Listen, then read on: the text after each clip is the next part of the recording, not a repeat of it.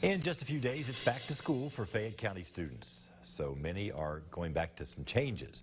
Georgia MacArthur got a look at the biggest change, a whole new building for one high school.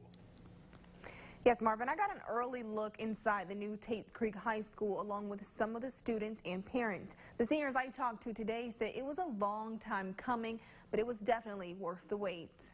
And we're painting the first day. New pictures are not the only thing students will be creating in this art class. It's kind of just like, oh, like you're really into like this big high school, and like for the freshmen it will definitely feel like kind of like a movie. Seniors at Tates Creek High on the first day of school will be creating new memories. Taking multiple engineering classes this year, and I'm just really excited.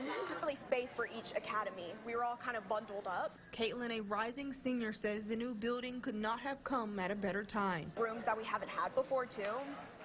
Like we have 2 gyms now, and the cafeteria is so much bigger. It just feels really nice. Students notice the changes right away when they walk through the double doors. The estimated $88 million project is one they say was worth the wait. I feel like the school is definitely bigger. It's more improved. They got AC.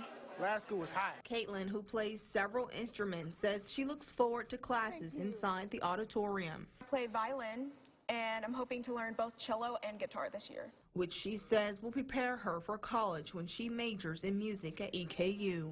Whereas before it would be close together, and so with orchestra and choir we can definitely move more, especially with choir, so we can get into the music if we're moving. I just did a different shot. Fayette County students will head back to classes on Wednesday, August 10th. Marvin?